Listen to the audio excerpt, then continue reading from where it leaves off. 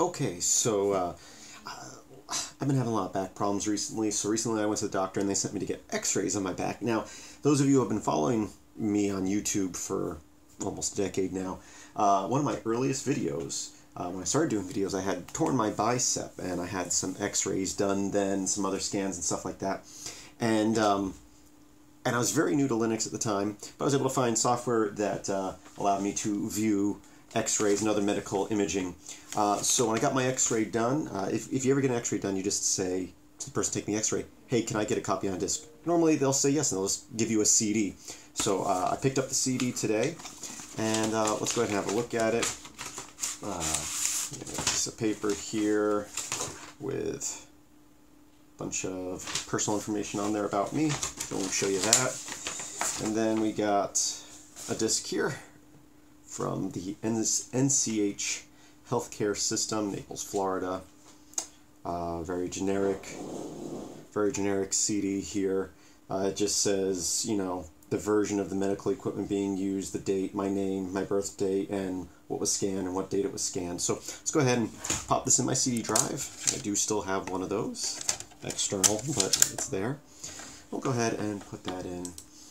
And I will mount that, sudo mount device CD-ROM, and we'll mount it to MNT.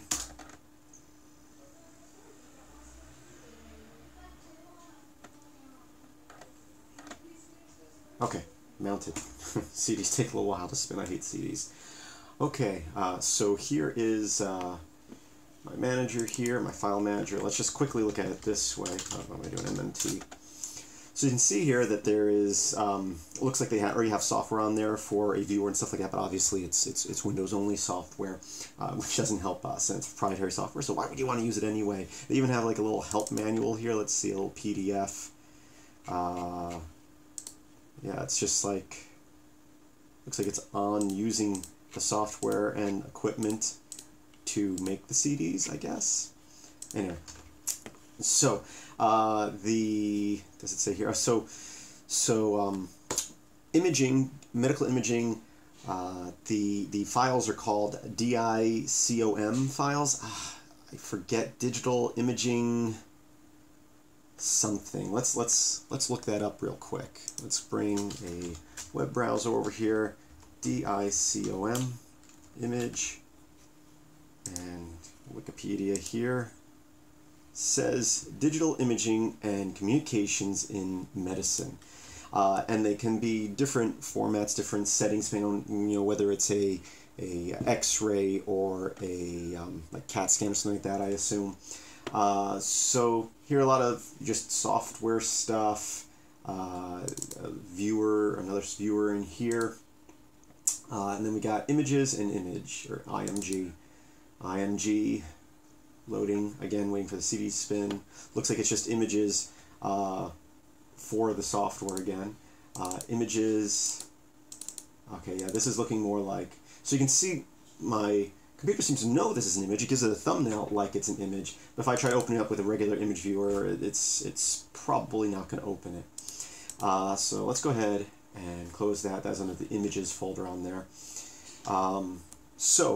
What I want to do now is install the software that I used last time to view them. So let me go ahead and do that. And I will open up, oops. I'll launch my web browser here.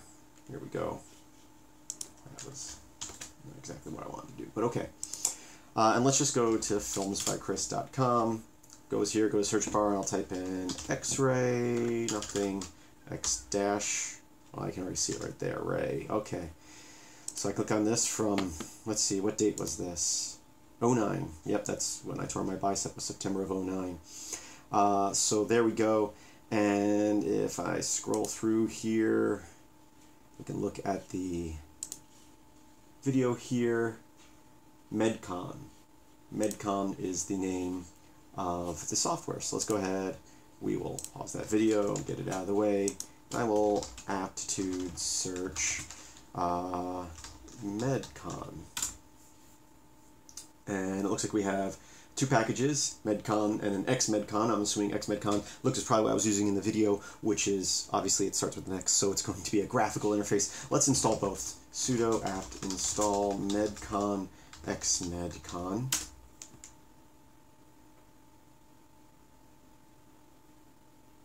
Also, I'm going to copy the files off the CD because I'm going to want to convert them, and I just easier to do that in the same directory if it's on a CD. Obviously, the CD is not writable at this point, so we're going to go. I'm just going to put it in a temp folder for now. Make dir, I'll call it Xrays. Move into that directory, and I will copy recursively from MMT images. Oops. If I could type today. Yeah, everything in there to here. Give that a second. Again, the CD has to spin up. I hate CDs. Did I say that already? They were amazing technology 20 years ago, even maybe 10 years ago. Wow, and this is not a slow. What is taking it so long? I have no clue. We'll just wait. Well, maybe it's copy. Maybe they shouldn't be very large files. Basically, they're basically images, but with embedded information about how they were taken. Okay. Oh, there we go. Finally, there we go. And let's just move into the subdirectories here. We'll go to this one, the first one here. There's a file. Again, if I try to display this with display, it's probably just going to give me. Oh, looks like. ImageMagick opens it. I don't know if that's if it's because Medcom's installed. Let's go ahead and escape out of that. Let me sudo apt remove Medcon and X, because I have had where ImageMagick will know to use a certain program if it's installed. So let's remove those and try displaying that again, because that's super simple. You don't even have to worry about installing Xmedcon display. Oh, it still opened it. Well, just for some reason, if you don't have ImageMagick available, which you do, it's a very standard package. Let's see. Move around here. Okay. Close that. Let's reinstall Medcom and Xmedcon just to have a look at them, because that's what I was going to do this video on. So we'll install them. Last time I used Xmedcom, but if we can do it from the shell and just convert it, that'd be awesome. So let's just real quick man Medcon and just look through here real quick. Let's go to the end and see. Good.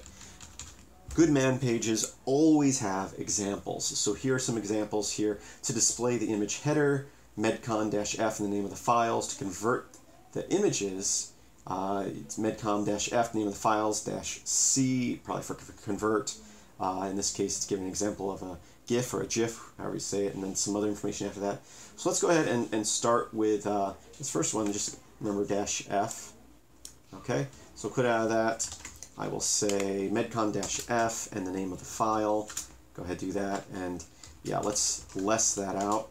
So you can see it's actually giving a bunch of information on, like, basically the settings of the machine and the patient name and birth date and stuff like that. A lot of stuff that means nothing to me, but if you're in a medical profession and you want to know how the image was taken, the settings, just like when you take a picture with a nice camera or even your cell phone, the image has embedded information on, in some cases, the GPS location, what the aperture was set to, what type of lens was being used, stuff like that, but this is for the X-ray machine. So let's go back into the man file and go down to the end here again and look at the example for converting the images. Oops, did not mean to do that. I'm not. Exit out of that. Actually, just close that window. Okay. Copy this, quit out of that, paste that, but I'll replace files 1 and 2. And it seems like they did 3 different angles of my back, and they put it in different folders. So I'm just going to do the one from this folder, do that, and it says it could not open the file. I wonder if, let's do this. Let's just copy this file to temp Xrays and move into that folder, because possibly I copied these folders over, so they might still have read-only permissions, I'm guessing. Let's try running this again. There we go, no problem that time. It made a couple of files. These other files probably have, again, the information out, but you can see it create a GIF file there. And if I say display, I can display that image. Or actually, let's use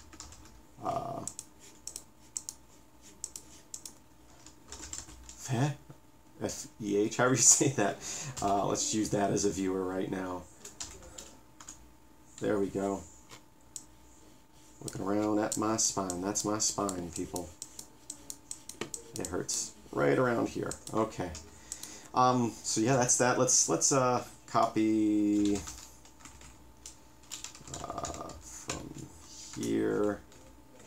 We'll do this file to here, but we'll recall it. We'll just call it 2. And we will do the same for the one in this folder. It's kind of annoying that they put them each in a separate folder, and the files are named the same, but in the separate folders. So I should be able to run this command, but give it the files I just copied, which I named 2 and 3, with no file extension. And there we go. Now I list it out, and it looks like I have this GIF and this GIF. Let's just do again. And there we go. Yep, that's my spine from the side. Let me shrink that down. Oh, whatever. And we will do it with 00-2 is the other one, looks like. There we go. So anyway, thank you for looking at my spine. I guess this is the left side. It's probably what that L stands for. Real quick, let's look at Xmedcon, because why not? Xmedcon, and I'm going to bet if I do the same command, I'm sure if I open this up, I can go File, Open the file, but let's see. We can check the command file, but I'm going to guess that it runs similar, so I should be able to give it either just the file name or, you know, -F in the file name. So let's do -F in the file name, since that's the way the shell command works. And sure enough, there is my Mac, and it by default has a little slider here for like brightness and contrast, if I remember correctly. There's somewhere you can go into settings and do different colors for that, but that's it. Yeah, so that was fun. So yeah, if you ever get x-rays or CAT scans, or, you know, I should ask my dentist. I feel like somewhere I have one set of, you know, every 2 years they do x-rays of your teeth. I feel like I have 1 year. I should ask for the other ones from my dentist, which actually brings up something. When I'm sitting in the dentist chair and they're doing my cleaning and they have a screen up there where they're looking at teeth, the name of the program they're using was like open something or other. So I Googled it, and it actually is. They're using an open source program. It's not, I don't think it was a GPL, but it was cool that it was open source software, at least, that the dentist office is using. And I think the way, I wish I can remember the name of the software now. It's one of those, you know, it's owned by a corporation. They provide support and the hardware to go with it, but the software itself is open source, which is just awesome. And I'm betting the dentist doesn't even know, you know. It's like, you're using good software, you don't even know it, you know. You're just doing whatever the company tells you. So that just goes to show you, it's like, there's no reason companies can't open sourcing your software doesn't mean you can't make money off of it, especially if you're using a GPL. If you're using something else like a BSD license or something like that that allows relicensing, you know, other companies can take your software, add to it, and close off what they add to, and you don't get anything back. But at least with the GPL license, they're required to, if they're distributing that software, they have to give back. So any changes they make, you benefit from, where with a BSD license, a company could take your work and use your work but not give anything back to you. So it's like, a lot of companies like BSD licenses because they can do that, you know, and a lot of people don't realize that. They're like, oh, well, I use a BSD license because it's better for commercial use. Yeah, it's better for the companies to take your work and you not getting anything in return. A GPL license protects you that way. They're free to use it however they want. They don't have to pay you, you know, it's great if they do, but at the very least, when they make modifications, if they distribute that at all, they have to share that source code back, which just helps your project grow. So anything they improve on, you get the improvements as well, and anybody else who wants to work on the software. So let's see what is next.